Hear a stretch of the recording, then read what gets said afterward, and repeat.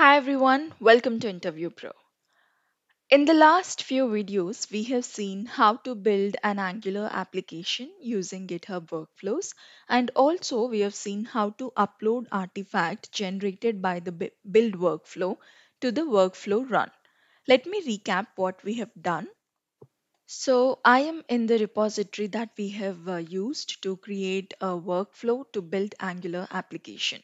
So what I have done is I have created build-angular.yml, and in that file I have name, and then I'm using a push event. Then I have a single job called build-angular. Then this is running on a GitHub hosted runner, which is Ubuntu-latest. Then it has steps. In order to access Angular code in our repository, we are using the checkout action, which is available in GitHub Marketplace. Then we used setup node action, which is also available in GitHub Marketplace. Then we used npm install command to install all the dependencies. Then we ran our build. Then once the build is run, it generates a dist folder which contains the compiled files. Those compiled files are uploaded as an artifact with name build-artifact using upload-artifact @v4 action. So we have this build workflow. When we want to deploy this application to environments like development environment or testing environment or prod, we need other workflow that does the deployment, right? So let me add a deployment job here. So I'll create another job. Let me just copy this. Now I'll call this deploy Angular. This will also run on Ubuntu latest. So this job will have steps. So when we want to deploy our application, first we want to get access to our artifacts so that we can deploy the code from these artifacts into the server. So in order to get access to this, we have to first download the artifacts from this workflow. So we have a action in GitHub Marketplace that will allow us to download an artifact. If you search for download artifact, you'll get this action action/download-artifact. Using this, you can download the artifact by specifying the artifact name. So this is how you can use this action using users keyword. Then we have to provide inputs like what is the name of the artifact that we want to download, and then path, like once the artifact is downloaded, where do we want to put the extracted files. And then we have a pattern also, like you can specify the pattern of the artifacts that you need to download. Then like a single workflow can have multiple artifacts. So if you want to download all the artifacts, then name will be optional. We will not provide name. In that case, it will download all those multiple artifacts. And if you want all those artifacts to be downloaded in a single path, then you can set merge multiple as true. By default, it is false.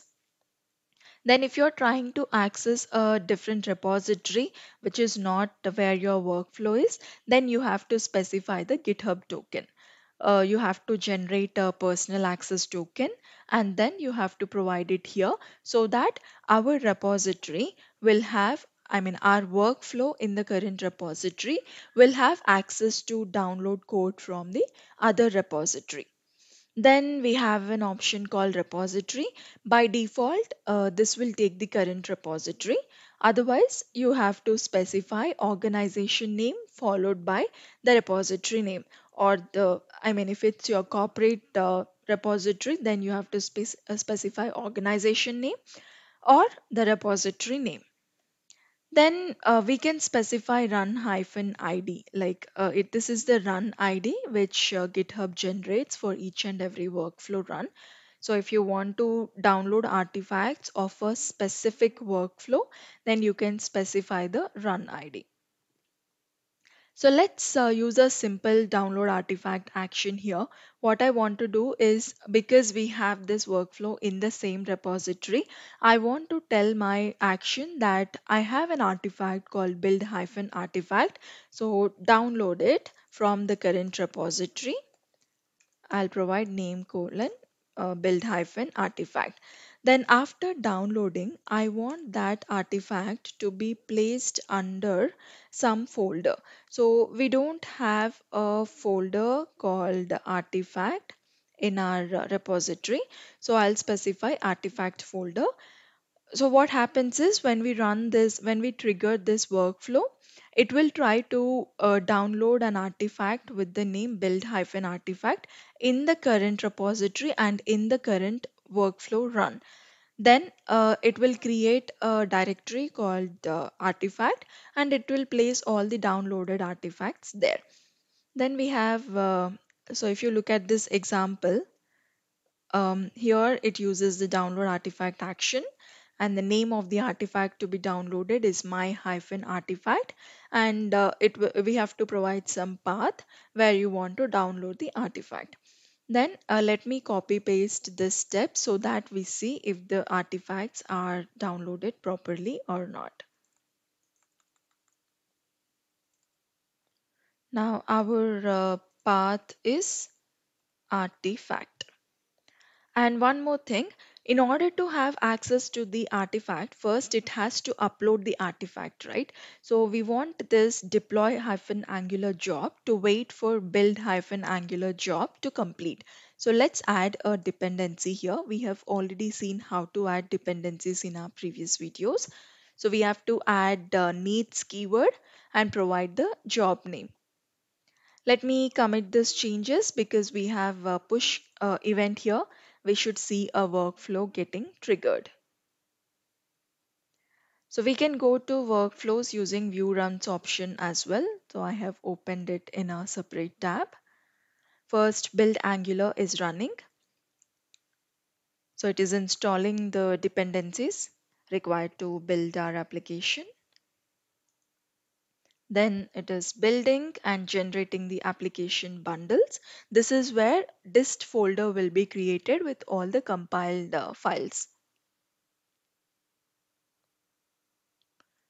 Now we have all the compiled files here, all the chunks generated by the build command, and this is uploaded to this to this workflow run with the name build-artifact. Now, once build job is completed, it has triggered the deploy job. If I come here and look at download artifact, so this is downloading a single artifact because we have specified the name of the artifact, which is build-artifact. So it is redirecting to the URL which actually does the download, and then it is starting to download, and then finally it has completely successfully downloaded the artifact. To see if the artifact is downloaded properly, we can use this command ls-r space the name of the directory where we stored our artifact files, which is artifact. So we have artifact, and then inside artifact we have a folder called Angular demo app, which was created when we built the Angular application. And inside this directory we have all the compiled files. So it has successfully downloaded the artifact. So let's go to summary and download the build artifact to verify if the files are coming correctly or not. I have opened the downloaded artifact. So we have angular-demo-app folder. We see the same folder here. Once I open this, I see third party license. This is third party license, then fav icon, index.html, main.js, polyfills, runtime, styles. So the artifact has been downloaded successfully. This is how you can download artifacts using the download artifact action from Marketplace using GitHub workflows. I hope the concept is clear. If you like the content, please like, share, and subscribe to InterviewPro. Thank you.